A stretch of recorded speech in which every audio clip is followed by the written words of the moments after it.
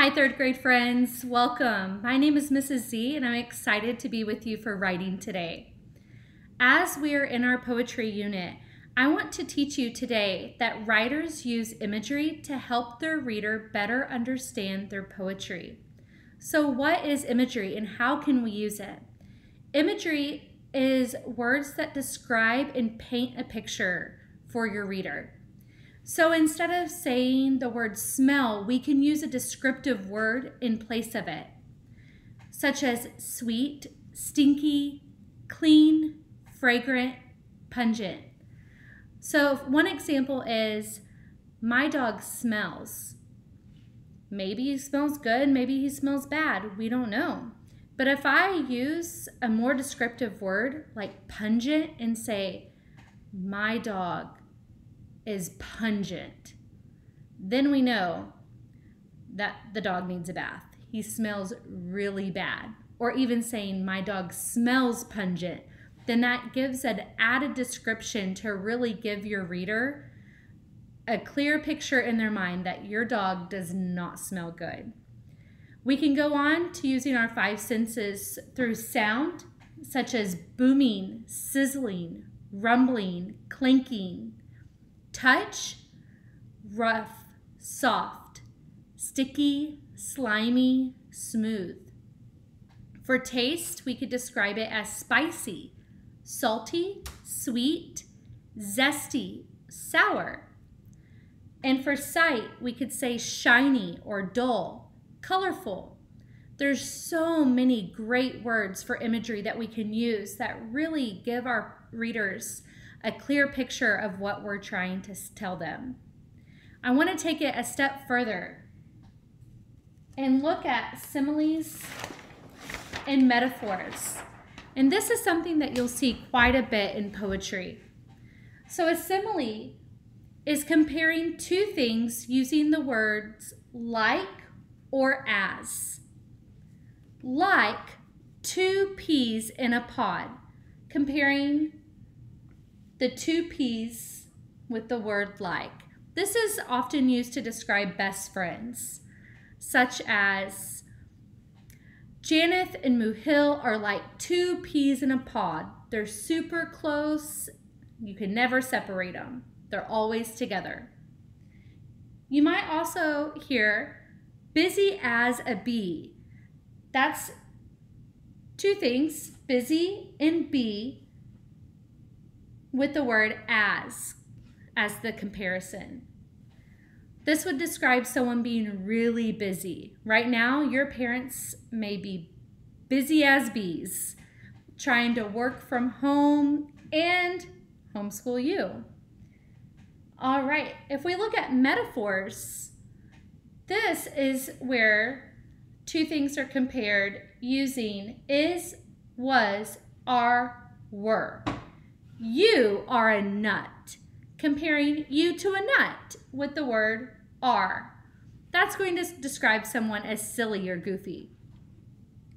That is a piece of cake, meaning that and piece of cake being compared with the word is.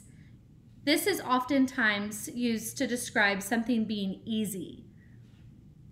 So as you're writing your poetry today, I want you to try to revise and add using similes and metaphors and your imagery words. I want to leave you with one example that we can do together today before you go off on your own. So this is what I wrote today about my dog. I found him on the street. He was dirty.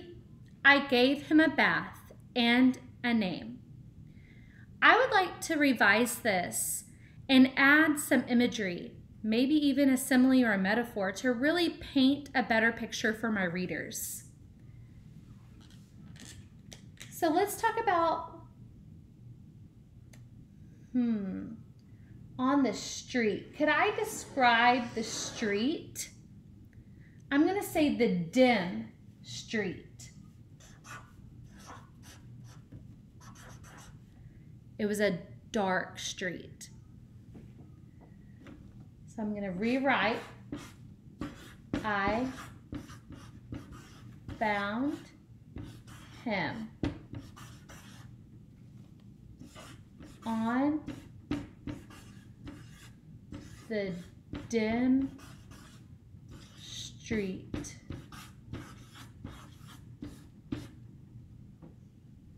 He was dirty. Can I do anything with that to spice it up? I'm going to say, instead of dirty, I'm going to put the word pungent there to let you know that not only was he dirty, but he was awfully smelly. He was pungent.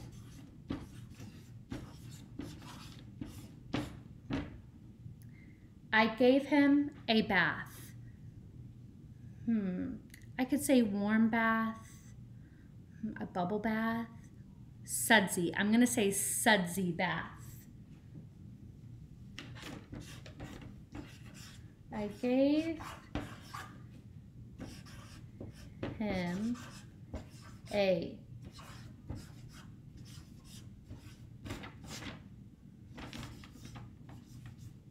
pardon my writing. In a name. I don't know. I'm not feeling that part. And it's my writing, so I'm just going to take it out. But now that I know about similes and metaphors, I do want to keep going with how clean he was. So I'm going to say clean as a whistle.